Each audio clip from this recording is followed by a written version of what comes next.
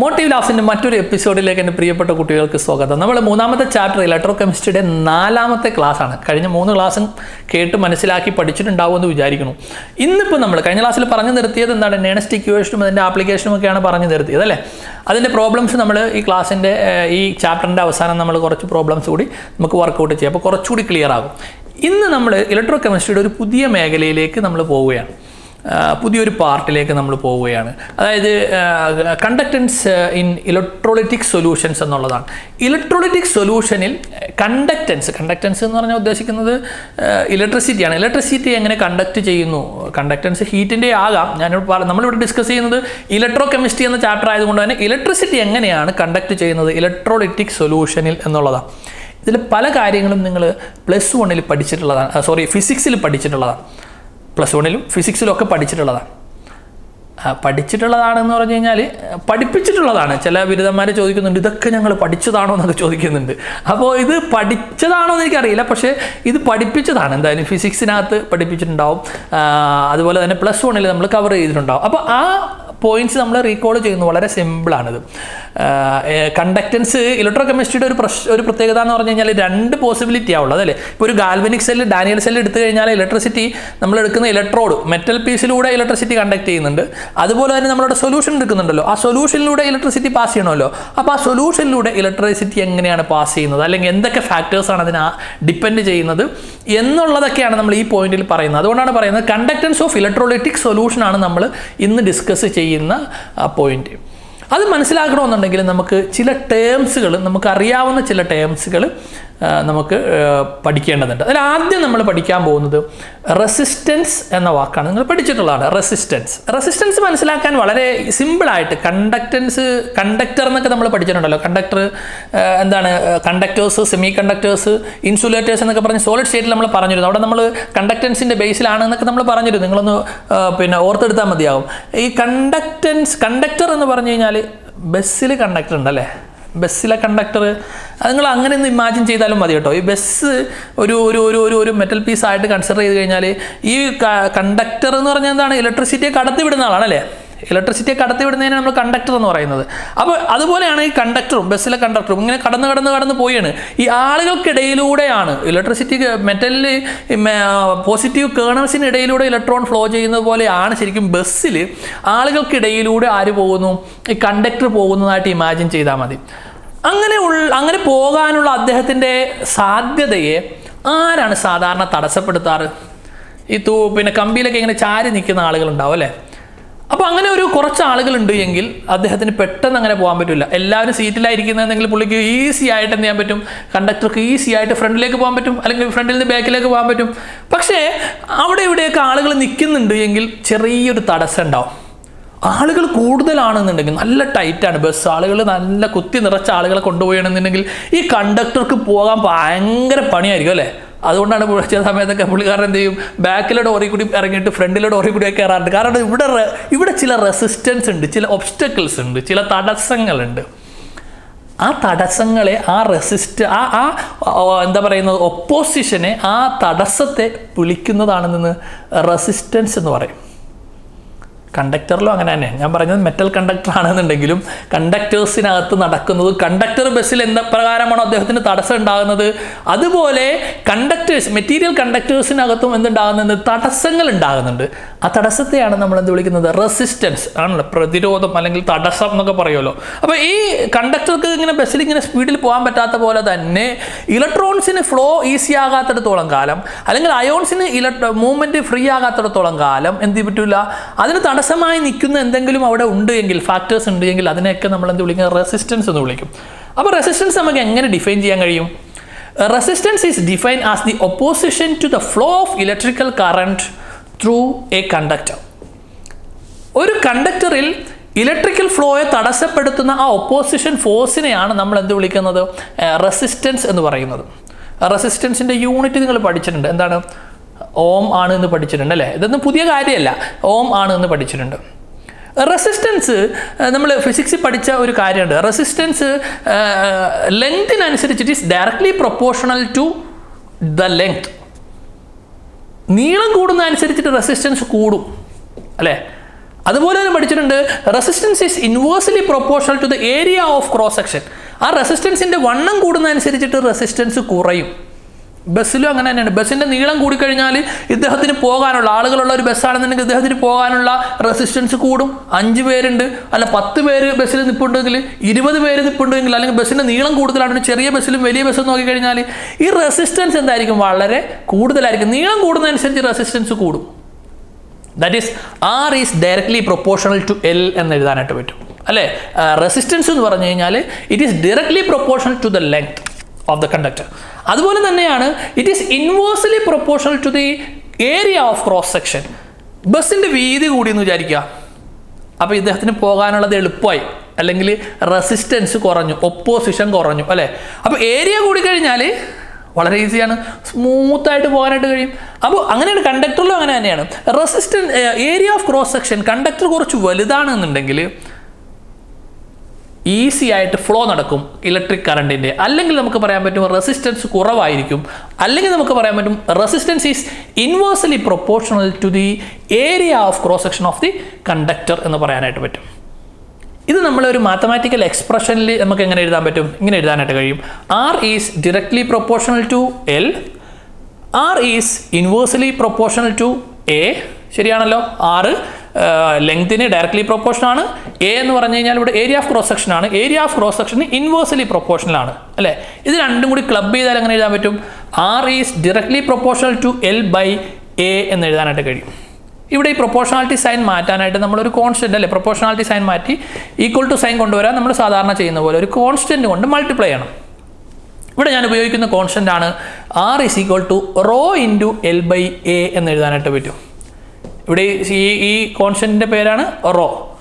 ഇതിനെ വിളിക്കുന്നതാണ് റെസിസ്റ്റിവിറ്റി അല്ലെങ്കിൽ സ്പെസിഫിക് റെസിസ്റ്റൻസ് എന്ന് പറയും. റെസിസ്റ്റിവിറ്റി അല്ലെങ്കിൽ സ്പെസിഫിക് റെസിസ്റ്റൻസ്. അപ്പോൾ ഇവിടെ വരുന്നത് R is equal to rho into L by A എന്നാണ്. R എന്ന് പറഞ്ഞു കഴിഞ്ഞാൽ റെസിസ്റ്റൻസ് ആണ്, റോ എന്ന് പറഞ്ഞു കഴിഞ്ഞാൽ റെസിസ്റ്റിവിറ്റി അല്ലെങ്കിൽ സ്പെസിഫിക് റെസിസ്റ്റൻസ് എന്നാണ്. ഇതിൽ നമ്മൾ ലെങ്ത്, ആ കണ്ടക്ടറുടെ ലെങ്ത് നമ്മളൊരു യൂണിറ്റ് എടുത്തു എന്ന് വിചാരിക്കുക. 1 മീറ്റർ എടുക്കുന്നു. Area of cross section 1 metre square എടുക്കുന്നു. 1 മീറ്റർ സ്ക്വയർ എടുക്കുന്നു. അല്ലെങ്കിൽ 1 സെൻറ്റിമീറ്റർ എടുക്കുന്നു, 1 സെൻറ്റിമീറ്റർ സ്ക്വയർ എടുക്കുന്നു.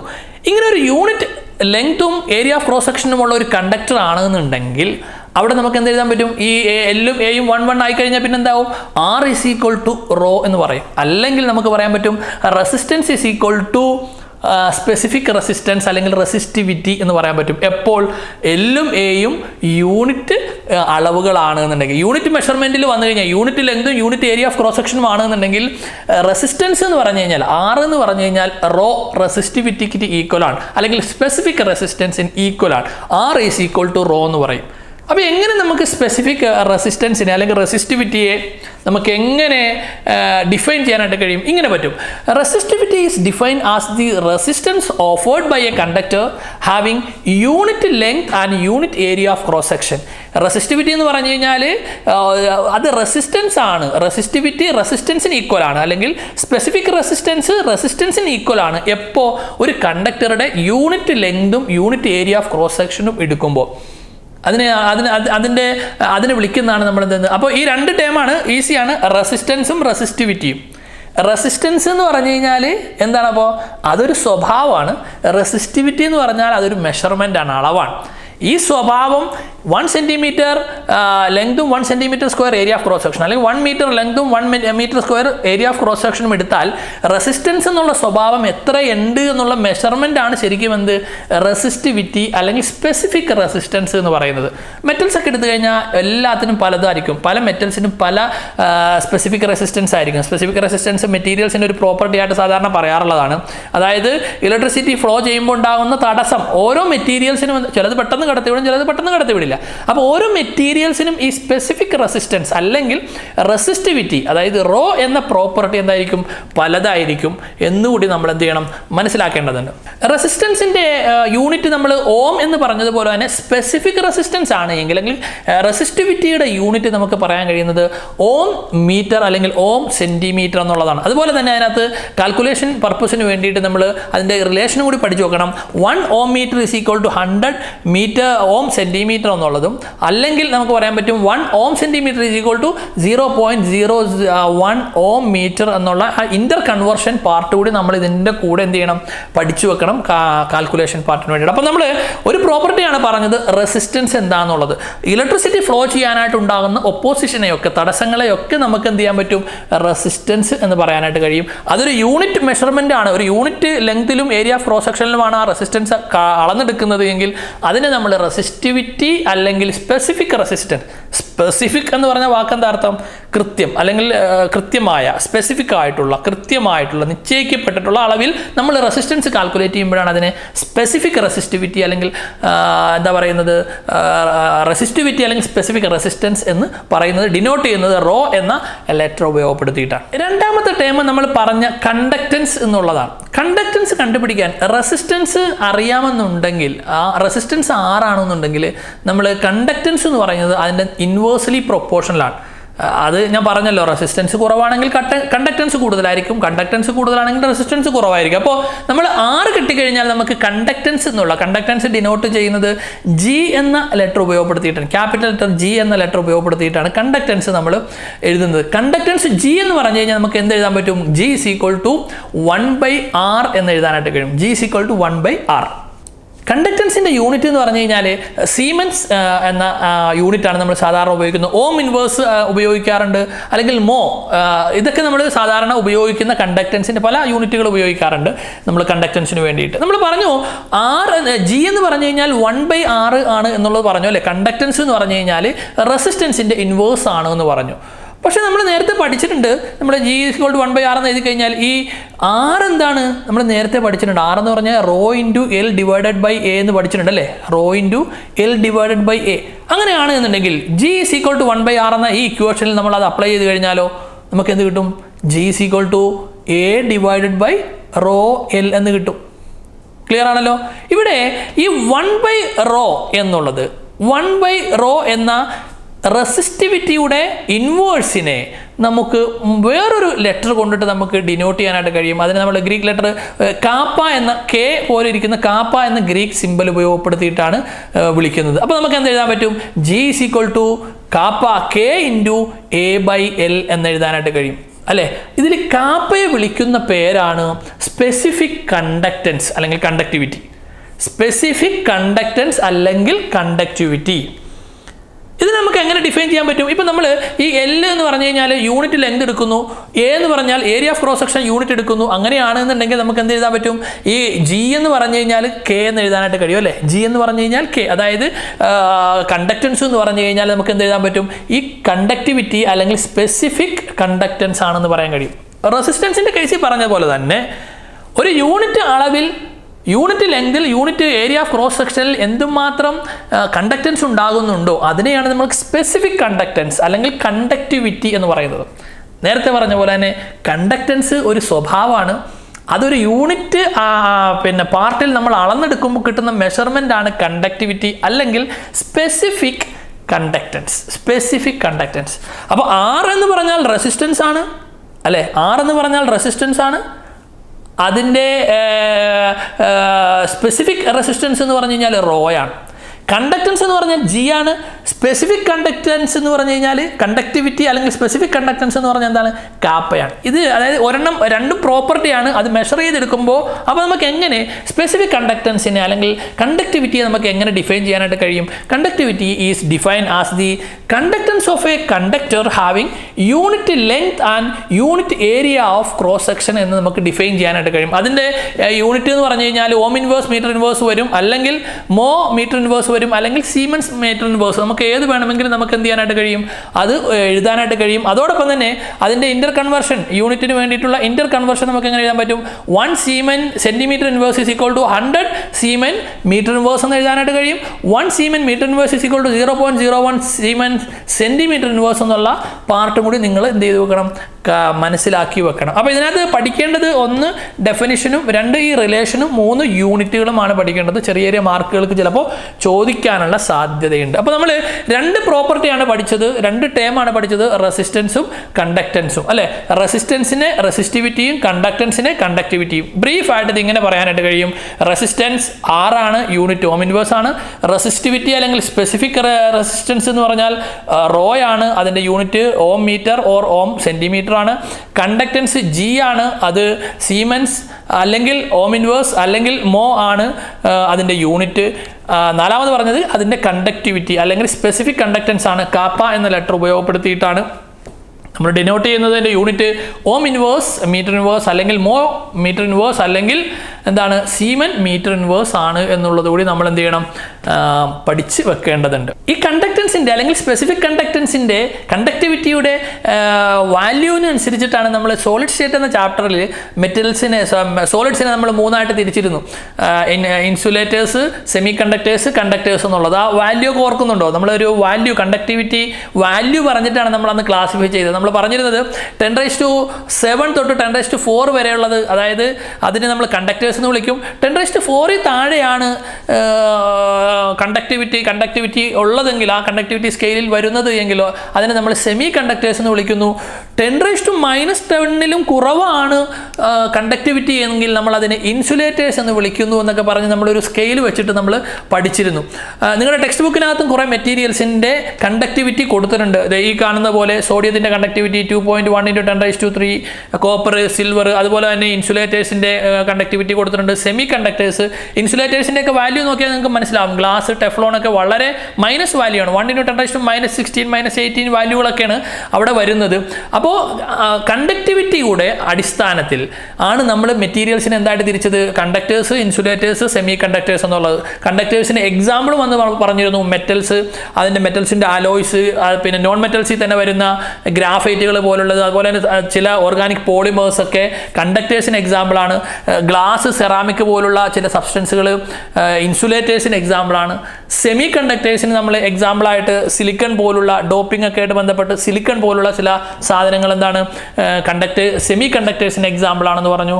ഇനി കണ്ടക്ടേഴ്സിൽ തന്നെ സൂപ്പർ കണ്ടക്ടേഴ്സ് ഉണ്ട്. സൂപ്പർ കണ്ടക്ടേഴ്സ് എന്ന് വെച്ചാൽ ഭയങ്കര സൂപ്പറാണെന്നൊക്കെ പറയൂല, അത് തന്നെ സംഭവം. എന്താണ്, കണ്ടക്റ്റൻസ് ഉഷാറാണ്, അതായത് റെസിസ്റ്റൻസ് 0 ആണ് ഓൾമോസ്റ്റ്. അതായത് ഇലക്ട്രോണിൻ്റെ ഫ്ലോക്ക്, ഇലക്ട്രിസിറ്റിയുടെ ഫ്ലോക്ക് അവിടെ തടസ്സമൊന്നും ഇല്ല എന്നർത്ഥം. അപ്പോൾ അതിനെ നമ്മൾ സൂപ്പർ കണ്ടക്ടേഴ്സ് എന്ന് വിളിക്കുക. നിയോബിയം പോലുള്ള അലുമിനിയം ഒക്കെ ഒരു എക്സ്റ്റെൻറ്റ് വരെ എന്താണ് സൂപ്പർ കണ്ടക്ടേഴ്സ് ആണ്. അപ്പോൾ മെറ്റീരിയൽസിനെ നമുക്ക് അങ്ങനെയും തിരിക്കാം. അതായത് കണ്ടക്ടേഴ്സ്, സെമി കണ്ടക്ടേഴ്സ്, ഇൻസുലേറ്റേഴ്സ് എന്ന് പറയുന്ന പോലെ തന്നെ കണ്ടക്ടേഴ്സിനേക്കാളും ഉഷാറായിട്ടുള്ള കണ്ടക്ടൻസിൽ തന്നെ ഉഷാറ് സാധനം എന്നൊക്കെ നമുക്ക് വേണമെങ്കിൽ പറയാൻ പറ്റുന്ന സൂപ്പർ കണ്ടക്ടേഴ്സ് ആയിട്ടൊക്കെ മെറ്റീരിയൽസിനെ നമ്മൾ തിരിക്കുന്നത് എന്തിൻ്റെ അടിസ്ഥാനത്തിലാണ്?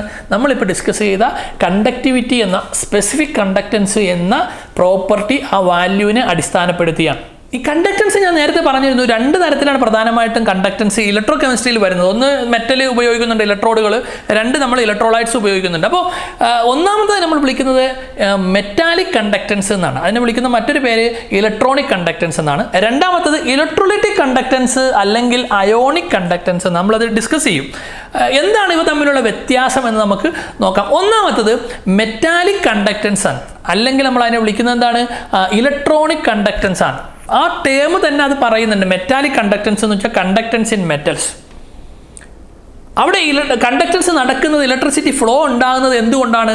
അവിടെ ഇലക്ട്രോൺസിൻ്റെ മൂവ്മെൻറ്റ് കൊണ്ടിട്ടാണ്. അതുകൊണ്ട് നമ്മൾ അവിടെ വിളിക്കുന്നത് എന്താണ്, അതിനെ ഇലക്ട്രോണിക് കണ്ടക്ടൻസ് എന്ന് വിളിക്കും. അപ്പോൾ ആ ടേമിൽ നിന്ന് തന്നെ കിട്ടുന്നുണ്ട്. അപ്പോൾ നമുക്ക് എങ്ങനെ എഴുതാനായിട്ട് കഴിയും? നമുക്ക് ഇങ്ങനെ എഴുതാം: electrical conductance through metals is called metallic or electronic conductance and it is due to the movement of electrons. ഇലക്ട്രോൺസിൻ്റെ movement വഴിയാണ് അവിടെ ആ മെറ്റൽസിൽ, അത് കോപ്പർ ആകാം, അയൺ ആകാം, അലുമിനിയം ആകാം, സിങ്ക് ആകാം, ഏത് മെറ്റലാണെങ്കിലും എല്ലാ മെറ്റലും പല അളവിലായിരിക്കും ഇലക്ട്രിസിറ്റി കണ്ടക്ട് ചെയ്യുന്നത്, ഫ്ലോ ഉണ്ടാകുന്നത്. പക്ഷേ അവിടെ ആ ഇലക്ട്രിസിറ്റിയുടെ ഫ്ലോ ഉണ്ടാകുന്നത് എന്ത് വഴിയാണ്? ഇലക്ട്രോൺസിൻ്റെ മൂവ്മെൻറ്റ് വഴിയാണ്. നമ്മൾ അതിൻ്റെ സ്ട്രക്ചർ വെച്ചിട്ട് നമ്മൾ പഠിച്ചിട്ടുണ്ട്. സ്ട്രക്ചർ നിങ്ങൾ പഠിച്ചിട്ടുണ്ടാവും. പോസിറ്റീവ് കേണൽസ് ഇലക്ട്രോണിൻ്റെ സീൽ കിടക്കുന്നു എന്നൊക്കെ പഠിച്ചിരിക്കുന്നു. അല്ലെങ്കിൽ നമുക്ക് ഇങ്ങനെ കാണാനായിട്ട് കഴിയും. ഇവിടെ ഈ പോസിറ്റീവ് പാർട്ടാണ്, അത് മെറ്റലിൻ്റെ പോസിറ്റീവ് പാർട്ടാണ്. മെറ്റൽസ് എല്ലാം ഇലക്ട്രോ പോസിറ്റീവ് എലമെൻറ്റ്സ് ആണ്. കാരണം അത് ഇലക്ട്രോണിനെ വിട്ട് കഴിഞ്ഞാൽ പിന്നെ അതെന്താവും, പോസിറ്റീവ്. അപ്പോൾ ആറ്റംസിൻ്റെ കേണൽ, സെൻട്രൽ പാർട്ടാണ് നമ്മളെ പോസിറ്റീവ് കൊണ്ട് കാണിച്ചിരിക്കുന്നത്. പോസിറ്റീവ് മെറ്റൽ അയോൺസ് ആണ്. അത് മെറ്റൽ അയോൺസിൻ്റെ ഗ്യാപ്പിലൂടെയാണ് ഇതാ ഇലക്ട്രോൺസ് എന്ത് ചെയ്യുന്നത്, ഇങ്ങനെ പാസ് ചെയ്യുന്നത്. കണ്ടോ, ഇങ്ങനെ ഇലക്ട്രോൺസ് ഫ്ലോ ചെയ്യുന്നത് ആ ഗ്യാപ്പിലൂടെയാണ്. അങ്ങനെ മെറ്റൽസിൽ ഇലക്ട്രോൺസ് ആ ഗ്യാപ്പിലൂടെ ഫ്ലോ ചെയ്യുന്നതുകൊണ്ടിട്ടാണ് ഇലക്ട്രിസിറ്റി ഓപ്പോസിറ്റ് ഡയറക്ഷനിൽ ഉണ്ടാകുന്നത്. അതുകൊണ്ടാണ് ആ കണ്ടക്റ്റൻസിനെ നമ്മൾ എന്ത് വിളിക്കുന്നത്? ഇലക്ട്രോണിക് കണ്ടക്റ്റൻസ് അല്ലെങ്കിൽ മെറ്റാലിക് കണ്ടക്റ്റൻസ് എന്ന് പറയുന്നത്. ഇനി എന്തൊക്കെയാണ് ഇതിനെ ഡിപ്പെൻഡ് ചെയ്യുന്ന ഫാക്ടേഴ്സ്, അല്ലെങ്കിൽ എന്തിനെയൊക്കെ ആശ്രയിച്ചിട്ടിരിക്കും ഈ കണ്ടക്റ്റൻസിൻ്റെ അളവ്? ഞാൻ പറഞ്ഞു പല മെറ്റൽസിനും പലതാണെന്ന് പറഞ്ഞല്ലോ. എന്താണ് അതിനെ ഡിപ്പെൻഡ് ചെയ്യുന്ന ഫാക്ടേഴ്സ് എന്നുള്ളത് നമുക്ക് പെട്ടെന്ന് പറഞ്ഞിട്ട് ഇന്നത്തെ ക്ലാസ് വൈൻഡപ്പ് ചെയ്യാം. കണ്ടക്റ്റൻസ് ഡിപ്പെൻഡ് ചെയ്യുന്ന ഒന്നാമത്തെ factor nature and structure of the metal എന്നുള്ളതാണ്. മെറ്റലിൻ്റെ നേച്ചർ അനുസരിച്ച്, അതിൻ്റെ സ്ട്രക്ചർ അനുസരിച്ച് എന്ത് ചെയ്യും? അവിടെ കണ്ടക്റ്റൻസിൽ വ്യത്യാസം ഉണ്ടാവും. പല മെറ്റൽസും പല കണ്ടക്റ്റൻസാണ്. ഞാൻ പറഞ്ഞു, ചിലത് നല്ല സ്പീഡിൽ ആ കണ്ടക്ടിവിറ്റി വാല്യൂ നോക്കിക്കഴിഞ്ഞാൽ മനസ്സിലാവും. ചിലത് നല്ല കണ്ടക്ടേഴ്സാണ്, ചിലത് എന്തായിരിക്കും വളരെ കുറഞ്ഞ കണ്ടക്ടിവിറ്റി കാണിക്കുന്ന മെറ്റൽസ് ആയിരിക്കും. അപ്പോൾ അതിൻ്റെ സ്വഭാവത്തിനനുസരിച്ച്, മെറ്റൽസിൻ്റെ സ്വഭാവത്തിനനുസരിച്ച് എന്തുണ്ടാവും? കണ്ടക്റ്റൻസിൽ വ്യത്യാസം ഉണ്ടാകാം. അല്ലെങ്കിൽ കണ്ടക്റ്റൻസ് ഡിപ്പെൻഡ് ചെയ്യുന്ന ഒന്നാമത്തെ factor nature and structure of the metals ആണ് എന്ന് പറയാനായിട്ട് കഴിയും. രണ്ടാമത്തത് number of വാലൻസ് electrons in the metal എന്നുള്ളതാണ്. മെറ്റലിൻ്റെ വാലൻസ് ഷെല്ലിൽ എത്ര ഇലക്ട്രോൺ ഉണ്ട്? Outer ഷെല്ലാണല്ലോ വാലൻസ് shell, അതിനെയാണല്ലോ metals വിട്ടുകൊടുക്കുന്നത്. അപ്പോൾ ഔട്ടർ ഷെല്ലിൽ എത്ര ഇലക്ട്രോൺ ഉണ്ടോ അതിനനുസരിച്ചിട്ടായിരിക്കും കണ്ടക്റ്റൻസ് കൂടുന്നത്. കൂടുതൽ ഇലക്ട്രോൺ വാലൻസ് ഷെല്ലിലുണ്ട്, അല്ലെങ്കിൽ വാലൻസ് ഷെല്ലിൽ നിന്ന് കൂടുതൽ ഇലക്ട്രോണിനെ വിട്ടുകൊടുക്കാൻ കഴിയുന്നുണ്ട് എങ്കിൽ ഒരുപാട് ഇലക്ട്രോണിൻ്റെ ഫ്ലോ ഉണ്ടാവും, അല്ലേ? വാലൻസ് ഇലക്ട്രോൺ വിട്ടുകൊടുത്തു കഴിഞ്ഞാൽ എന്താവും? ഇലക്ട്രോൺ ഫ്രീ ആകും. ആ ഇലക്ട്രോൺ നമ്മൾ നേരത്തെ പറഞ്ഞ പോലെ ഫ്ലോ ചെയ്യുന്നത്. അപ്പോൾ വാലൻസ് ഷെല്ലിൽ ഇലക്ട്രോൺസ് കൂടുതലാണ് എന്നുണ്ടെങ്കിൽ, അല്ലെങ്കിൽ വാലൻസ് ഷെല്ലിൽ ഇലക്ട്രോൺസിന് ഈസിയായി വിട്ടുകൊടുക്കാൻ കഴിയുന്നുണ്ട് എങ്കിൽ അവിടെ നിന്ന് എന്ത് ചെയ്യും? ഇലക്ട്രോൺസ് പുറത്തേക്ക് വരും, ആ ഇലക്ട്രോൺസ് ഫ്ലോ ചെയ്യും, അതിൻ്റെ ഓപ്പോസിറ്റ് ഡയറക്ഷനിൽ കറണ്ട് പോവുകയും ചെയ്യും. ക്ലിയർ ആണല്ലോ? അപ്പോൾ രണ്ടാമത്തെ പോയിന്റ് അതാണ്, number of വാലൻസ് electrons in the metal atom എന്നുള്ളതാണ് കണ്ടക്റ്റൻസ്, മെറ്റൽസിലെ കണ്ടക്റ്റൻസിനെ ഡിപ്പെൻഡ് ചെയ്യുന്ന രണ്ടാമത്തെ ഫാക്ടർ. മൂന്നാമത്തതാണ് വളരെ ഇമ്പോർട്ടൻ്റ്, ടെമ്പറേച്ചറാണ്. കണ്ടക്റ്റൻസിനെ മെറ്റൽസിൽ കണ്ടക്റ്റൻസിനെ നിർണ്ണയിക്കുന്ന ഒരു ഫാക്ടറാണ് ടെമ്പറേച്ചർ. ടെമ്പറേച്ചർ കൂട്ടിയെന്ന് വിചാരിക്കുക. ടെമ്പറേച്ചർ കൂട്ടിയാൽ കണ്ടക്റ്റൻസ് കുറയും. ടെമ്പറേച്ചർ കൂട്ടിയാൽ ശ്രദ്ധിക്കണം, കണ്ടക്റ്റൻസ് എന്ത് ചെയ്യും? കുറയും. അതെന്താ കാര്യം? എന്താ? നമ്മൾ മെറ്റലിൻ്റെ സ്ട്രക്ചർ പഠിച്ചു. ഈ കേണൽ പോസിറ്റീവ് പാർട്ടി കൂടിയാണ്, പോസിറ്റീവ് പാർട്ടിനടക്കുള്ള ഈ ഇലക്ട്രോണിൻ്റെ ഫ്ലോ ആണ് ശരിക്കും കണ്ടക്റ്റൻസിന് കാരണമെന്ന് പറഞ്ഞല്ലോ. ഹീറ്റ് കൊടുക്കുമ്പോൾ ടെമ്പറേച്ചർ കൂട്ടി കഴിയുമ്പോൾ എന്താ സംഭവിക്കുന്നത്? ഈ പോസിറ്റീവ് പാർട്ടികൾ അങ്ങോട്ടും ഇങ്ങോട്ടും ഒന്ന് വൈബ്രേറ്റ് ചെയ്യാനായിട്ട് തുടങ്ങും. വൈബ്രേറ്റ് ചെയ്യാൻ തുടങ്ങുമ്പോഴത്തേക്കും ഇലക്ട്രോൺസിന് ഈസി ആയിട്ട് അതിനിടെ കൂടി പോകാൻ പറ്റുമോ? പോകാൻ പറ്റില്ല, സ്മൂത്തായിട്ട് പോകാൻ പറ്റില്ല. അപ്പോൾ എന്തായി? ഇലക്ട്രോണിൻ്റെ ഫ്ലോ ഒന്ന് കുറയുക എന്ന് പറഞ്ഞാൽ അവിടെ റെസിസ്റ്റൻസ് വന്നു എന്നർത്ഥം. അപ്പോൾ കണ്ടക്ടിവിറ്റി എന്ത് ചെയ്യും? കുറയും. അതാണ് പറഞ്ഞത്, ടെമ്പറേച്ചർ കൂട്ടിക്കഴിഞ്ഞാൽ മെറ്റലിൽ എന്താ സംഭവിക്കുന്നത്? കണ്ടക്റ്റൻസ് കുറയും. ബസ്സിലൊക്കെ അങ്ങനെയല്ലേ? ബസ്സിൽ ഒന്ന് ചൂടായി ആളുകളൊക്കെ ഒന്ന് വൈബ്രേറ്റ് ചെയ്തിരിക്കുകയാണ്, ഒരു വണ്ടി ഒന്ന് കുലുക്കുകയൊക്കെ ചെയ്യണമെന്നുണ്ടെങ്കിൽ, ചൂട് കൂടുകയാണെന്നുണ്ടെങ്കിൽ നിങ്ങളൊന്ന് ഇമാജിൻ ചെയ്ത് നോക്കൂ. നല്ല ചൂട്, ആളുകൾ അങ്ങോട്ടും ഇങ്ങോട്ടൊക്കെ ഇങ്ങനെ വൈബ്രേറ്റ് ചെയ്തുകൊണ്ടിരിക്കുകയാണെങ്കിൽ ഈ കണ്ടക്ടർക്ക് അതിനിടെ കൂടി പോകാൻ പറ്റുമോ? പോകാൻ പറ്റില്ല. ഫ്ലോ കുറയും, അല്ലേ? അല്ലെങ്കിൽ കണ്ടക്റ്റൻസ് കുറയൂ എന്ന് പറയും. മെറ്റൽസിനും അതിനകത്ത് തന്നെയാണ്. കേണൽസ്, പോസിറ്റീവ് കേണൽസ് എന്ന് പറഞ്ഞാൽ എന്താ? ശരിക്കും ആറ്റംസ് ആണല്ലോ, ഇലക്ട്രോ പോസിറ്റീവ് മെറ്റൽ ആറ്റംസ് ആണ്. അതെന്ത് ചെയ്യും? ഷെയ്ക്ക് ചെയ്യുമ്പോൾ ഇലക്ട്രോൺസിന് അതിൻ്റെ ഇടയിൽ കൂടി പോകാനായിട്ട് കഴിയില്ല. അപ്പം 3 ഫാക്ടേഴ്സാണ്. ഈ 3 ഫാക്ടേഴ്സാണ് മെറ്റാലിക് കണ്ടക്ടേഴ്സിൽ കണ്ടക്റ്റൻസിനെ ഡിപ്പെൻഡ് ചെയ്യുന്ന ഫാക്ടേഴ്സ്. ഒന്ന് അതിൻ്റെ സ്ട്രക്ചർ, അതിൻ്റെ നേച്ചർ. രണ്ടാമത്തത് വാലൻസ് ഷെല്ലിനകത്ത് എത്ര ഇലക്ട്രോൺ ഉണ്ട്, അല്ലെങ്കിൽ വാലൻസ് ഇലക്ട്രോൺസിൻ്റെ എണ്ണം, അല്ലെങ്കിൽ എത്ര എണ്ണത്തിന് വിട്ടുകൊടുക്കാൻ കഴിയുമെന്നുള്ളത്. മൂന്നാമത്തത് എന്താണ്? ടെമ്പറേച്ചറാണ്. ടെമ്പറേച്ചർ ശ്രദ്ധിക്കേണ്ടത്, ടെമ്പറേച്ചർ കൂട്ടിയാൽ മെറ്റൽസിൽ കണ്ടക്റ്റൻസ് എന്ത് ചെയ്യും? കുറയും എന്നുള്ളത് നമ്മൾ പ്രത്യേകം ഓർത്തിരിക്കണം. ഇനി രണ്ടാമത്തത്, നമ്മൾ ഒന്ന് പറഞ്ഞത് മെറ്റാലിക് കണ്ടക്റ്റൻസ് ആണ്. രണ്ടാമത് ഇലക്ട്രോളിറ്റിക് കണ്ടക്റ്റൻസ് ആണ്. ഇലക്ട്രോളിറ്റിക് കണ്ടക്റ്റൻസ് എന്ന് പറഞ്ഞു കഴിഞ്ഞാൽ ഇലക്ട്രോലൈറ്റ്സിൽ എങ്ങനെയാണ് ഇലക്ട്രിസിറ്റി കണ്ടക്ട് ചെയ്യുന്നത് എന്നുള്ളതാണ്. ഇലക്ട്രോലൈറ്റ്സ് നമുക്കറിയാം. ഇലക്ട്രോലൈറ്റ്സ് എന്ന് പറഞ്ഞു കഴിഞ്ഞാൽ ഇലക്ട്രിസിറ്റി കണ്ടക്ട് ചെയ്യാൻ കഴിയുന്ന സബ്സ്റ്റൻസ് ഏത് സ്റ്റേറ്റിൽ? മോൾട്ടൺ സ്റ്റേറ്റിലാകാം, അല്ലെങ്കിൽ അക്വ സ്റ്റേറ്റിലാകാം. മോൾട്ടൺ സ്റ്റേറ്റിൽ ഉരുകിയ അവസ്ഥയിൽ, അല്ലെങ്കിൽ വെള്ളം ചേർത്ത അവസ്ഥയിൽ. ഇപ്പോൾ സോഡിയം ക്ലോറൈഡ്, ഉപ്പ്, അത് സോളിഡ് സ്റ്റേറ്റ് ആണെങ്കിൽ ഇലക്ട്രിസിറ്റി കണ്ടക്ട് ചെയ്യുമോ? ഇല്ല. പക്ഷേ മോൾട്ടൺ സ്റ്റേറ്റ് ആണെങ്കിൽ, ഉരുകിയ അവസ്ഥയിലാണ് എങ്കിൽ, അല്ലെങ്കിൽ വെള്ളത്തിലിട്ട അവസ്ഥയിലാണെങ്കിൽ, സോഡിയം ക്ലോറൈഡ് വെള്ളത്തിലിട്ട് കഴിഞ്ഞാൽ, അല്ലെങ്കിൽ സോഡിയം ക്ലോറൈഡിലേക്ക് വാട്ടർ ആഡ് ചെയ്ത് കഴിഞ്ഞാൽ എന്ത് സംഭവിക്കും? ഇലക്ട്രിസിറ്റിയെ കണ്ടക്ട് ചെയ്യും. Sodium chloride, aqua sodium chloride ഇലക്ട്രിസിറ്റിയെ conduct ചെയ്യും. അപ്പോൾ അങ്ങനെയുള്ള സബ്സ്റ്റൻസിനെയാണ് നമ്മൾ ഇലക്ട്രോലൈറ്റ്സ് എന്ന് പറയുന്നത്. ആ ഇലക്ട്രോലൈറ്റ്സിൽ അത് സൊല്യൂഷൻ ആകാം, അല്ലെങ്കിൽ മോൾട്ടൺ സ്റ്റേറ്റ് ആകാം. അവിടെ ഉണ്ടാകുന്ന ഇലക്ട്രോണിൻ്റെ ഫ്ലോയെയാണ്, കണ്ടക്റ്റൻസിനെയാണ് നമ്മൾ ഇലക്ട്രോളിറ്റിക് കണ്ടക്റ്റൻസ് എന്ന് പറയുന്നത്. അവിടെ ശരിക്കും ഇലക്ട്രോളിറ്റിക് കണ്ടക്റ്റൻസ് നടക്കാൻ കാരണം ഇലക്ട്രോൺസിൻ്റെ മൂവ്മെൻ്റ് അല്ല, മറിച്ച് അയോൺസിൻ്റെ മൂവ്മെൻ്റാണ്. ഇപ്പോൾ സോഡിയം ക്ലോറൈഡ് ആണെങ്കിൽ Na+Cl- രണ്ട് ഡയറക്ഷനിലേക്ക് പോകുന്നതുകൊണ്ടിട്ടാണ് നിങ്ങൾ പിന്നെ പഠിച്ചിട്ടുണ്ടാവും. രണ്ട് ഡയറക്ഷനിൽ പോകുന്നതുകൊണ്ടിട്ടാണ് അവിടെ ഇലക്ട്രിസിറ്റി ഫ്ലോ ചെയ്യുന്നത്, അല്ലെങ്കിൽ ഇലക്ട്രിക്കൽ കണ്ടക്ടൻസ് ഉണ്ടാകുന്നത്. അപ്പോൾ അതിനെ അതുകൊണ്ടിട്ട് നമുക്ക് എങ്ങനെ എഴുതാനായിട്ട് കഴിയും? The conductance of electricity by ions present in solutions is called electrolytic conduction or ionic conduction എന്ന് പറയാനായിട്ട് കഴിയും. അപ്പോൾ മെറ്റാലിക് കണ്ടക്ടൻസിനകത്ത് ഇലക്ട്രോൺസിൻ്റെ ഫ്ലോ ആയിരുന്നു, ഇലക്ട്രോലൈറ്റിക് കണ്ടക്ടൻസിനകത്ത് അയോൺസിൻ്റെ ഫ്ലോ കൊണ്ടിട്ടാണ് എന്തുണ്ടാകുന്നത്? കണ്ടക്ടൻസ് സാധ്യമാകുന്നത്. നമ്മൾ മെറ്റാലിക് കണ്ടക്ടൻസിൽ പറഞ്ഞതുപോലെ തന്നെ എന്തൊക്കെയാണ് ഇതിനെ ഡിപ്പെൻഡ് ചെയ്യുന്ന കണ്ടക്ടൻസ് ഇൻ ഇലക്ട്രോലൈറ്റിക് സൊല്യൂഷൻസിനെ ഡിപ്പെൻഡ് ചെയ്യുന്ന ഫാക്ടേഴ്സ് എന്തൊക്കെയാണെന്ന് നമുക്ക് നോക്കാം. അതിൽ ഒന്നാമത്തത് നമ്മൾ ആദ്യത്തെ കേസിൽ പറഞ്ഞ പോലെ തന്നെ നേച്ചർ ഓഫ് ഇലക്ട്രോലൈറ്റ് ആണ്. നമ്മൾ നേരത്തെ പറഞ്ഞ നേച്ചർ ഓഫ് മെറ്റൽ അല്ലേ, ഇവിടെ പറയുന്നത് നേച്ചർ ഓഫ് ഇലക്ട്രോലൈറ്റ് ആണ്. ഇലക്ട്രോലൈറ്റ്സ് നിങ്ങൾ കഴിഞ്ഞ കൊല്ലം പഠിച്ചിട്ടുണ്ട്. ഇലക്ട്രോലൈറ്റ്സ് രണ്ടായിട്ട് പ്രധാനമായിട്ട് തിരിക്കാൻ പറ്റും നമുക്ക്. എന്താ പറയുന്നത്? Strong ഇലക്ട്രോലൈറ്റും week ഇലക്ട്രോലൈറ്റും. സ്ട്രോങ് ഇലക്ട്രോലൈറ്റ് എന്ന് പറഞ്ഞു കഴിഞ്ഞാൽ ആ ഇലക്ട്രോലൈറ്റ് കംപ്ലീറ്റ്ലി എന്ത് ചെയ്യാൻ പറ്റും? ഡിസോസിയേറ്റ് ചെയ്യാനായിട്ട് എല്ലാ മോളിക്യൂൾസും എന്ത് ചെയ്യും? ഡിസോസിയേറ്റ് ചെയ്യും. ഇപ്പോൾ നമ്മൾ സോഡിയം ക്ലോറൈഡ് ആണ് എടുക്കുന്നതെങ്കിൽ അതിനകത്ത് എല്ലാ മോളിക്യൂളും സോഡിയം അയോണും ക്ലോറൈഡ് അയോണുമായിട്ട് മാറും. അതിനെ നമ്മൾ എന്താ വിളിക്കുന്നത്? സ്ട്രോങ് ഇലക്ട്രോലൈറ്റ് എന്ന് വിളിക്കും. ആ ഇലക്ട്രോലൈറ്റിന് എല്ലാം ഡിസോസിയേറ്റ് ചെയ്യുക എന്ന് പറഞ്ഞാൽ എന്താ അർത്ഥം? ആ മോളിക്യൂള് സോഡിയം ക്ലോറൈഡ് എന്നുള്ള ആ മോളിക്യൂള് സോഡിയം അയോണും ക്ലോറൈഡ് അയോണും എല്ലാ സോഡിയം ക്ലോറൈഡ് മോളിക്യൂളും ഡിവൈഡ് ചെയ്യുക എന്ന് പറഞ്ഞാൽ, ഡിസോസിയേറ്റ് ചെയ്യുക എന്ന് പറഞ്ഞാൽ, അയണൈസ് ചെയ്യുക എന്ന് പറഞ്ഞു കഴിഞ്ഞാൽ കുറേ അയൺസ് ഉണ്ടാകുക എന്നല്ലേ. കുറേ അയൺസ് ഉണ്ടാകുമ്പോൾ എന്താ അർത്ഥം? കുറേ അയോൺസ് ഫ്ലോ ചെയ്യും.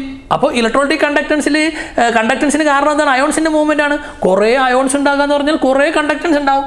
അപ്പോൾ സ്ട്രോങ് ഇലക്ട്രോലൈറ്റ് ആണെന്നുണ്ടെങ്കിൽ അവിടെ കണ്ടക്ടൻസ് കൂടുതലായിരിക്കും. വീക്ക് ഇലക്ട്രോലൈറ്റ് ആണ് എന്നുണ്ടെങ്കിൽ, ഉദാഹരണത്തിന് അസറ്റിക് ആസിഡ് ഇടുന്നു ശരി, അസറ്റിക് ആസിഡ് CH3COH ആണ്. അസറ്റിക് ആസിഡ് അതിൻ്റെ അയോൺസ് ആയിട്ട് മാറുന്ന അസറ്റേറ്റ് അയോണും H+ അയോണുമായിട്ട് മാറുമ്പോൾ അത് എല്ലാ മോളിക്യൂളും മാറില്ല. കുറച്ച് പാർഷ്യലി എന്തേ ഉള്ളൂ, അത് അയണൈസ് ചെയ്യുള്ളൂ, അല്ലെങ്കിൽ ഡിസോസിയേറ്റ് ചെയ്യുള്ളൂ. അതിനെ നമ്മൾ വീക്ക് ഇലക്ട്രോലൈറ്റ് എന്നാണ് വിളിക്കുന്നത്. Week electrolyte. അപ്പോൾ സ്ട്രോങ് ഇലക്ട്രോലൈറ്റ് എന്ന് വെച്ചാൽ എല്ലാ മോളിക്യൂളും ഡിസോസിയേറ്റ് ചെയ്യും. ഡിസോസിയേറ്റ് എന്ന് വെച്ചാൽ രണ്ടായി മാറും, positive part negative part. Positive ion negative അയോണായിട്ട് മാറും. വീക്ക് ഇലക്ട്രോലൈറ്റിനകത്ത് എല്ലാ മോളിക്യൂളും, ഇപ്പോൾ അസറ്റിക് ആസിഡ് എടുക്കുന്നെങ്കിൽ അസറ്റിക് ആസിഡിൻ്റെ എല്ലാ മോളിക്യൂളും എന്താവില്ല? ഡിസോസിയേറ്റ് ചെയ്യില്ല, അയോൺസ് ആയിട്ട് മാറില്ല. അപ്പോൾ അയോൺസിൻ്റെ എണ്ണം അവിടെ എന്തായിരിക്കും? കുറവായിരിക്കും. അപ്പോൾ വീക്ക് ഇലക്ട്രോലൈറ്റിൽ അയോൺസിൻ്റെ എണ്ണം കുറവാകുന്നത് കൊണ്ട് തന്നെ അവിടെ കണ്ടക്ടൻസും എന്തായിരിക്കും? അയോൺസിൻ്റെ മൂവ്മെൻറ്റ് കുറവായിരിക്കും. അപ്പോൾ കണ്ടക്ടൻസും എന്തായിരിക്കും? കുറവായിരിക്കും. പ്രത്യേകം ഓർക്കണം, ഇലക്ട്രോലൈറ്റിക് കണ്ടക്ടൻസിൽ ഒന്നാമത്തെ പ്രോപ്പർട്ടി ഏതാണ്? കണ്ടക്ടൻസിൻ്റെ ഇലക്ട്രോലൈറ്റിൻ്റെ നേച്ചറാണ്. ഇലക്ട്രോലൈറ്റ് സ്ട്രോങ് ഇലക്ട്രോലൈറ്റ് ആണെന്നുണ്ടെങ്കിൽ കണ്ടക്ടൻസ് കൂടും, കാരണം അവിടെ ഡിസോസിയേഷൻ കൂടും, കാരണം അവിടെ അയോൺസിൻ്റെ എണ്ണം കൂടും. ഡിസോസിയേഷൻ മൂലം ഒരുപാട് അയോൺസ് ഉണ്ടാവും, അതുകൊണ്ട് അയോൺസിൻ്റെ മൂവ്മെൻറ്റ് കൂടും. ഈ വീക്ക് ഇലക്ട്രോലൈറ്റ് ആണെങ്കിൽ അത് ഡിസോസിയേഷൻ കുറവായിരിക്കും, അയണൈസേഷൻ കുറവായിരിക്കും എന്ന് പറയും. അയോൺസിൻ്റെ എണ്ണം അതുകൊണ്ട് കുറവായിരിക്കും, അതുകൊണ്ട് അയോൺസിൻ്റെ മൂവ്മെൻറ്റ് കുറവാകുന്നതുകൊണ്ട് എന്തായിരിക്കും? കണ്ടക്ടൻസും കുറവായിരിക്കും. അത് ഫസ്റ്റ് പോയിന്റ് ഇലക്ട്രോലൈറ്റിക് കണ്ടക്ടൻസിൽ ഇതാണ്.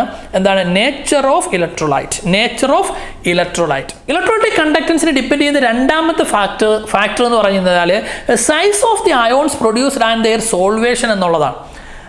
നമ്മൾ നേരത്തെ പറഞ്ഞ പോലെ അയോൺസിനെ ഡിസോസിയേറ്റ് ചെയ്ത് കഴിഞ്ഞാൽ ഈ അയോൺസിൻ്റെ സൈസിനനുസരിച്ച് കണ്ടക്ടൻസിൽ വ്യത്യാസം ഉണ്ടാവും. അയോൺസ് വളരെ ചെറുതാണ് സൈസ് എങ്കിലോ അതിന് ഈസി ആയിട്ട് എന്ത് ചെയ്യാൻ പറ്റും? ഫ്ലോ ചെയ്യാനായിട്ട് പറ്റും, ഗ്യാപ്പിൽ കൂടി പോകാനായിട്ട് കഴിയുമല്ലോ നമ്മൾ അങ്ങനെ ഇമാജിൻ ചെയ്ത് കഴിഞ്ഞാൽ. അപ്പോൾ അയോൺസിൻ്റെ സൈസ് കുറവാണ് എന്നുണ്ടെങ്കിൽ, ഇലക്ട്രോലൈറ്റിൽ ഉണ്ടാകുന്ന അയോൺസിൻ്റെ സൈസ് കുറവാണെന്നുണ്ടെങ്കിൽ അവിടെ കണ്ടക്ടൻസ് കൂടുതലായിരിക്കും. പക്ഷേ അതിനൊപ്പം തന്നെ കൊടുത്തിരിക്കുന്ന ഒരു പോയിന്റ് ഉണ്ട്, സോൾവേഷൻ. സോൾവേഷൻ എന്ന് പറഞ്ഞാൽ എന്താണ്? നമ്മൾ സൊല്യൂഷൻ പഠിച്ചപ്പോൾ പറഞ്ഞിട്ടുണ്ട്, സോല്യൂട്ട് സോൾവെൻറ്റിൽ ഡിസോൾവ് ചെയ്തിട്ടാണ് സൊല്യൂഷൻ ഉണ്ടാകുന്നത് അല്ലേ. അപ്പോൾ സോല്യൂട്ട് എന്ന് പറഞ്ഞാൽ വളരെ കുറഞ്ഞ അളവുള്ളത് സോൾവെൻറ്റിലേക്കാണ് ആഡ് ചെയ്യുന്നത്.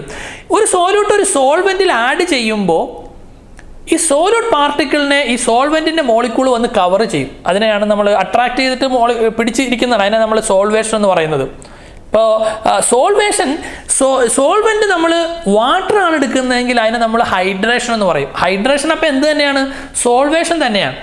ഹൈഡ്രേഷൻ എന്ന് പറഞ്ഞാൽ ഒരു സോല്യൂട്ട് നമ്മൾ വെള്ളത്തിലേക്ക് ഇടുമ്പോൾ ആ സോല്യൂട്ട് പാർട്ടിക്കിളിൻ്റെ സൈഡിൽ വന്നിട്ട് ചുറ്റും വന്നിട്ട് കവർ ചെയ്യുന്ന വാട്ടർ മോളിക്യൂൾ അട്രാക്ട് ചെയ്യുന്നതിന് നമ്മൾ ഹൈഡ്രേഷൻ എന്ന് പറയും. വാട്ടറിന് വരെ വേറെ എന്തെങ്കിലും ആണ് എടുക്കുന്നതെങ്കിൽ, അല്ലെങ്കിൽ പൊതുവെ നമ്മൾ വിളിക്കുന്നത് സോൾവേഷൻ എന്നാണ്.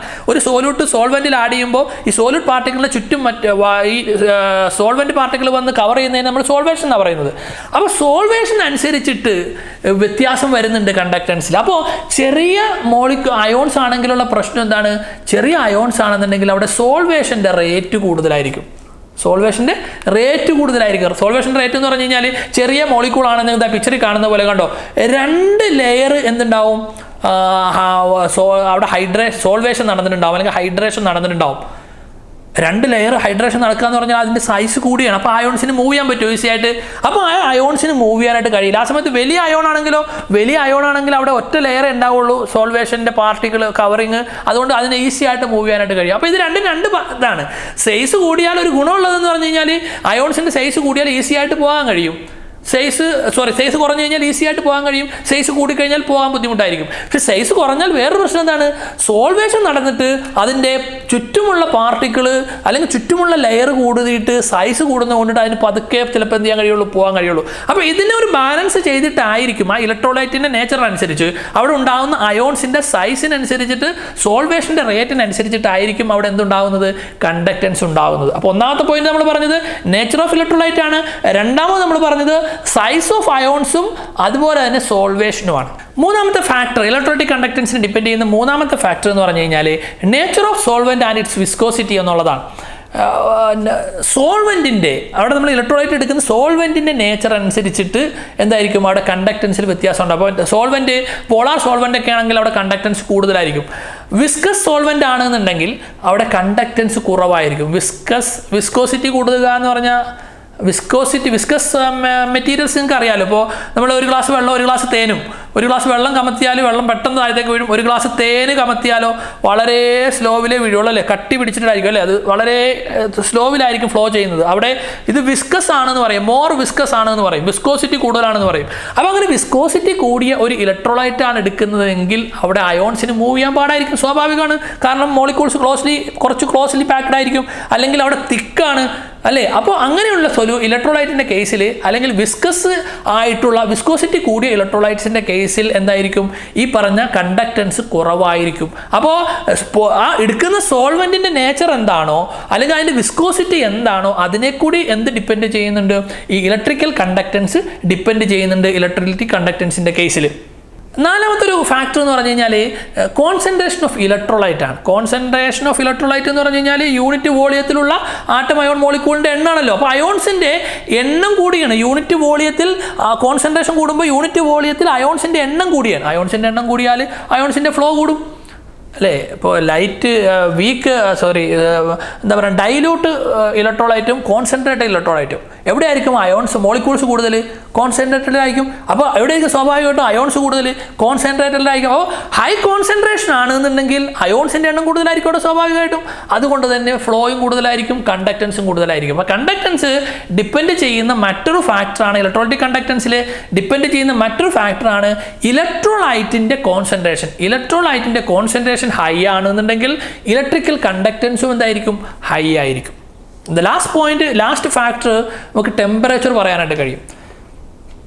മെറ്റാലിക് കണ്ടക്ടറിൽ ടെമ്പറേച്ചർ കൂടിയപ്പോൾ ഇലക്ട്രിക്കൽ കണ്ടക്റ്റൻസ് കുറഞ്ഞു. പക്ഷേ ഇലക്ട്രോലൈറ്റിക് കണ്ടക്റ്റൻസിൻ്റെ കേസിൽ അങ്ങനെയല്ല.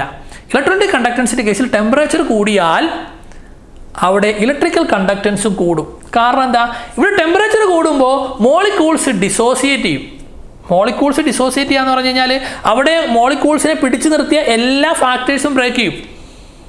ഹീറ്റ് കൊടുക്കുമ്പോൾ നമ്മൾ നേരത്തെ പറഞ്ഞ സോൾവേഷൻ ഉണ്ടല്ലോ, സോൾവെന്റ് മോളിക്യൂൾ സോല്യൂട്ടിൻ്റെ പുറത്ത് കവർ ചെയ്തിരുന്ന കവർ അത് ബ്രേക്ക് ചെയ്യും.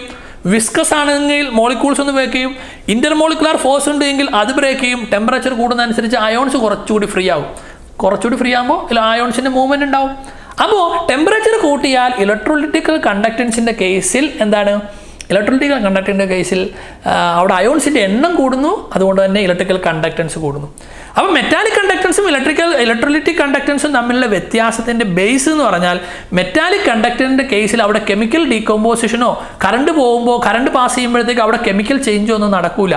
പക്ഷേ ഇലക്ട്രോലൈറ്റിക്കൽ കണ്ടക്റ്റൻസിൻ്റെ കേസിൽ ഈ പറഞ്ഞ കെമിക്കൽ പ്രോപ്പർട്ടി എല്ലാം വരുന്നുണ്ട്. കാരണം എന്താണ്, അവിടെ കെമിക്കൽ ഡിസോസിയേഷൻ നടക്കുന്നുണ്ട്, അയോണൈസേഷൻ നടക്കുന്നുണ്ട്, കെമിക്കൽ പ്രോസസ്സ് നടക്കുന്നുണ്ട് ആ ഇലക്ട്രിസിറ്റി പാസ് ചെയ്യുമ്പോൾ. അപ്പോൾ ഒരു ഇലക്ട്രോ കെമിക്കൽ സെല്ലിൽ നമുക്ക് കണ്ടക്റ്റൻസ് 2 തരത്തിലാണ് നമ്മൾ ക്ലാസിഫൈ ചെയ്യുന്നത്.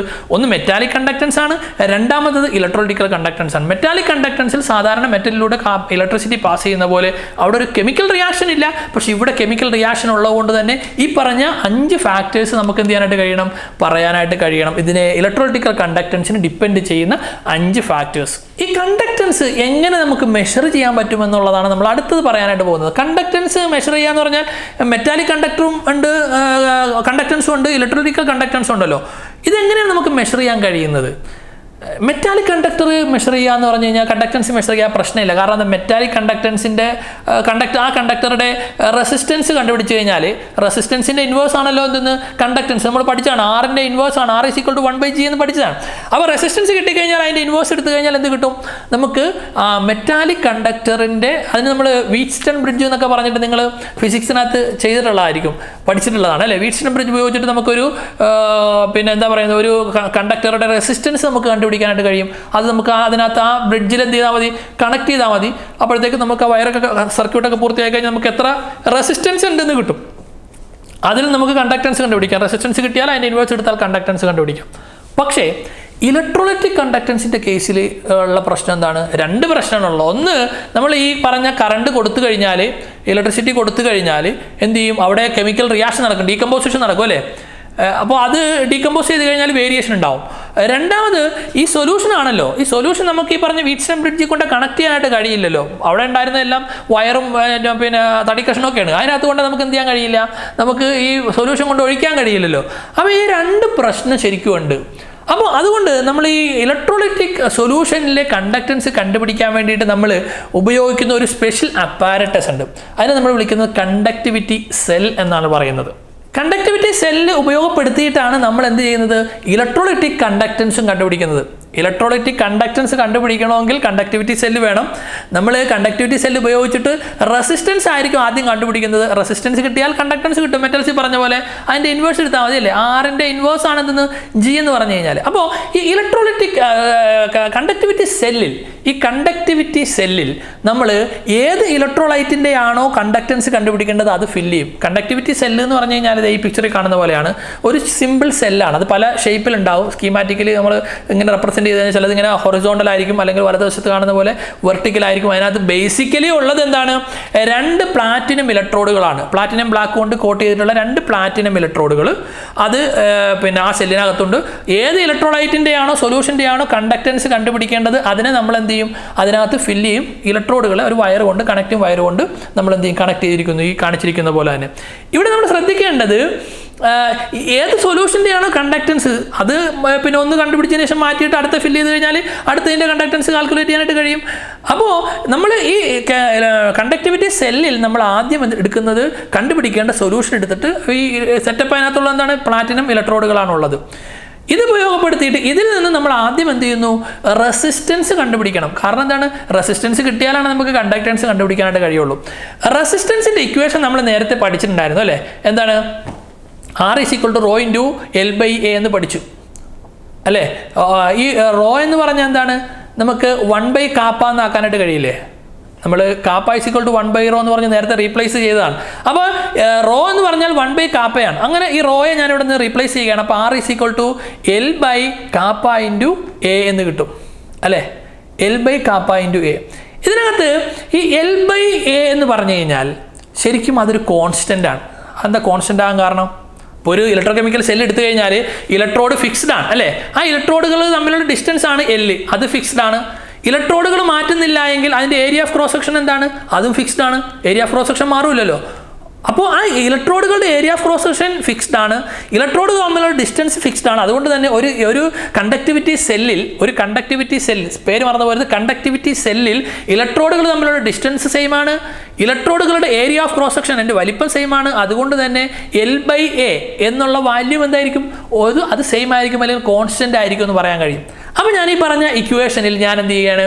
ഈ L/Aയെ G* എന്ന ലെറ്റർ കൊണ്ട് റീപ്ലേസ് ചെയ്യുകയാണ്. അപ്പോൾ ഞാൻ ഇങ്ങനെ എഴുതുന്നു, R = G* /kappa. R = L/kappa × A ആയിരുന്നു. അതിനെ ഞാൻ എന്ത് ചെയ്തു? R = ഈ L/Aക്ക് പകരം G* /kappa എന്ന് റീപ്ലേസ് ചെയ്തു.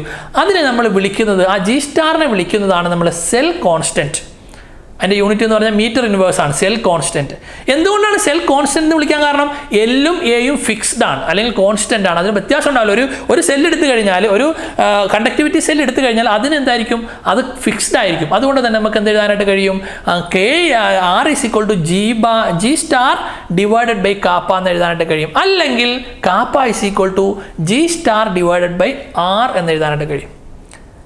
കാപ്പ എന്ന് വെച്ചാൽ എന്താണ്? സ്പെസിഫിക് കണ്ടക്ടൻസ് ആണ് അല്ലേ? കാപ്പ എന്ന് പറഞ്ഞാൽ സ്പെസിഫിക് കണ്ടക്ടൻസ് ആണ്, കണ്ടക്ടിവിറ്റിയാണ്. അതാണ് നമുക്ക് കാൽക്കുലേറ്റ് ചെയ്യേണ്ടത്. കാപ്പ കിട്ടണമെന്നുണ്ടെങ്കിൽ G സ്റ്റാറും ആറും കിട്ടിയാൽ മതി. ഇതിനകത്ത് G സ്റ്റാർ എന്താണ്? അത് ഫിക്സ്ഡ് ആണ്. ആ കണ്ടക്ടിവിറ്റി സെല്ലിൻ്റെ വാല്യൂ എത്ര ഡിസ്റ്റൻസിലാണ് അത് വെക്കുന്നത്, എന്തുമാത്രം വലിപ്പമുണ്ടോ അതിനനുസരിച്ച് എന്ത് ചെയ്യും? L/A നമുക്ക് കാൽക്കുലേറ്റ് ചെയ്യാം. അല്ലെങ്കിൽ ഫിക്സ്ഡ് ആണെന്ന് പറയും, കോൺസ്റ്റൻ്റ് ആണെന്ന് പറയും. പിന്നെ കണ്ടുപിടിക്കേണ്ടത് എന്താണ്? ആറാണ്. അപ്പോൾ കാപ്പ കാൽക്കുലേറ്റ് ചെയ്യണമെന്നുണ്ടെങ്കിൽ G star by ആറിനകത്ത് G star fixed ആണ് വാല്യൂ, ഒരു കണ്ടക്ടിവിറ്റി സെല്ലിന് ഫിക്സ്ഡ് ആയിരിക്കും. പിന്നെ ആറാണ് കണ്ടുപിടിക്കേണ്ടത്. ഈ 6 കണ്ടുപിടിക്കാൻ വേണ്ടി നമ്മൾ എന്ത് ചെയ്യുന്നു? അതിനെ നമ്മൾ വീറ്റ്സ്റ്റൺ ബ്രിഡ്ജുമായിട്ട് കണക്ട് ചെയ്യും.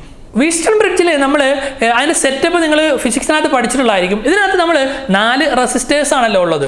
ഇതിൽ 2 എണ്ണം എന്തായിരിക്കും? നോൺ റെസിസ്റ്റേഴ്സ് ആയിരിക്കും. നോൺ റെസിസ്റ്റേഴ്സ് എന്ന് വെച്ചാൽ ഇതിനകത്ത് ഈ R3, R4 അത് ആ റെസിസ്റ്റേഴ്സ് എന്തായിരിക്കും? അതിൻ്റെ വാല്യൂസ് നമുക്കറിയാം. R2 എന്തായിരിക്കും? അൺനോൺ ആയിരിക്കും. അതുപോലെ തന്നെ R1 എന്ന് പറഞ്ഞു കഴിഞ്ഞാൽ വേരിയബിൾ റെസിസ്റ്റർ ആയിരിക്കും. ആ റെസിസ്റ്റൻസ് നമുക്ക് വേരിയേഷൻ വരുത്താനായിട്ട് കഴിയും. ഇതിൻ്റെ സെറ്റപ്പ് ഇങ്ങനെയാണ് കൊടുത്തിരിക്കുന്നത്, നിങ്ങൾ പഠിച്ചിട്ടുണ്ടായിരിക്കും. ഇതിനകത്ത് ഈ R2 എന്ന സ്ഥലത്ത് നമ്മൾ നേരത്തെ പറഞ്ഞ കണ്ടക്ടിവിറ്റി സെല്ല് കൊണ്ടുവന്ന് വെക്കുന്നു. ആ കണ്ടക്ടിവിറ്റി സെല്ലിലുള്ള ലിക്വിഡിൻ്റെ റെസിസ്റ്റൻസ് ആണ് നമുക്ക് കണ്ടുപിടിക്കേണ്ടത്. അതെന്താണ്? അത് അൺനോൺ ആണ്, അല്ലെങ്കിൽ R2 നമുക്ക് അറിയില്ല. R4ഉം R3യും നമുക്കറിയാം, അത് നോൺ റെസിസ്റ്റൻസ് ആണ്, റെസിസ്റ്റർ ആണ്. R1 എന്ന് പറഞ്ഞാൽ നമുക്ക് അഡ്ജസ്റ്റ് ചെയ്യാൻ പറ്റുന്ന വേരിയബിൾ റെസിസ്റ്റർ ആണ്. ഇതിൻ്റെ സർക്യൂട്ട് ഇങ്ങനെയാണ് കൊടുക്കുന്നത്, നിങ്ങൾക്ക് അറിയാൻ കഴിയും.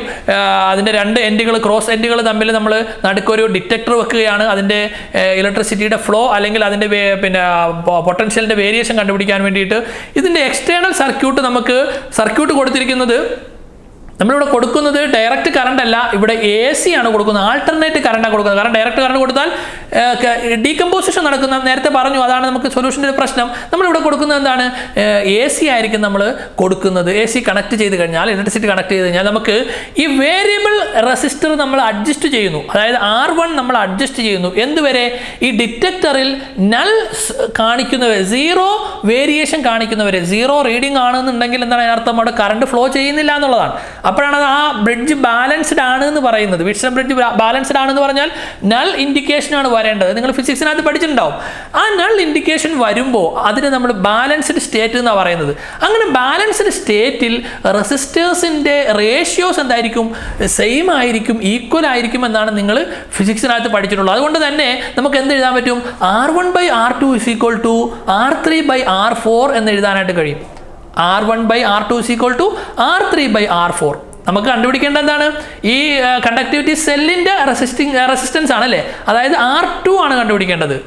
R2 നമുക്ക് എവിടെ നിന്ന് കിട്ടും? R1 × R4 divided by R3 എന്ന് കിട്ടും. ക്ലിയർ അല്ലേ? R3 എന്ന് കിട്ടും. അപ്പോൾ ഇവിടെ നമ്മൾ ചെയ്യുന്നതെന്ന് പറഞ്ഞു കഴിഞ്ഞാൽ, ഈ വീറ്റ്സ്റ്റൺ ബ്രിഡ്ജിൽ ഒരു റെസിസ്റ്റൻസ് കണ്ടുപിടിക്കേണ്ട, അവിടെ അൺനോൺ റെസിസ്റ്റൻസിൻ്റെ അടുത്ത് അവിടെ കൊണ്ട് നമ്മൾ എന്ത് ചെയ്യണം? ഈ കണ്ടക്ടിവിറ്റി സെല്ല് കൊണ്ട് വെക്കണം.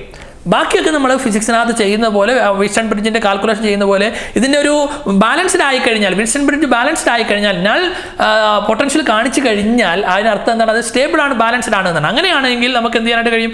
R1/R2 is equal to R3/R4 എന്ന് കണ്ടുപിടിക്കാനായിട്ട് കഴിയും. അതിൽ നിന്ന് നമ്മൾ R2 കണ്ടുപിടിക്കുക. R2 എന്ന് വെച്ചാൽ ആ കണ്ടക്ടിവിറ്റി സെല്ലിൻ്റെ റെസിസ്റ്റൻസ്.